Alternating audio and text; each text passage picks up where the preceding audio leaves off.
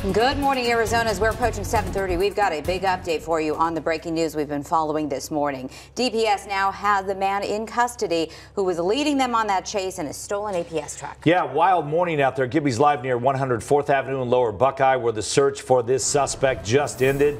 And so Gibby's got the latest.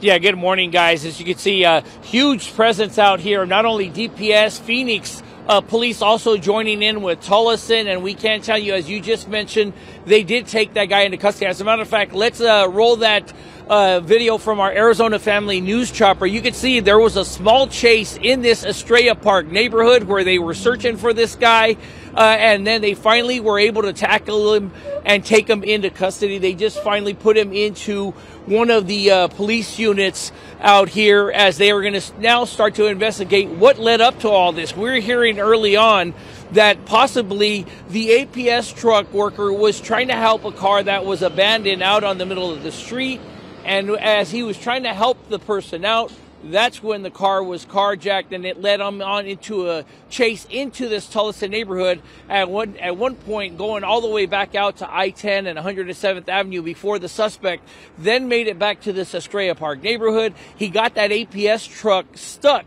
It appears to be in the middle of some type of a ravine or water retention area there, and that's when he ran into the back of these homes. There were 911 callers calling about somebody running in their backyard, and just moments ago, the video that we were showing you was that DPS and those police officers who were out here were able to find him in this neighborhood and take him into custody. Now, what we're going to wait for now is from DPS or from Tullison to see who's going to take the lead on this investigation as to what led up to all this, to get some confirmation and wonder if anyone was actually hurt in this event right here. We do know that the man possibly had a gun on him as well. So a lot of questions now to be asked here, guys. As soon as I get an update from the lead investigators out here, I will pass that information along to you. If you're getting up now in the Estrella Park neighborhood, just know all the police presence, that's what you're seeing out here, but they have taken the man into custody.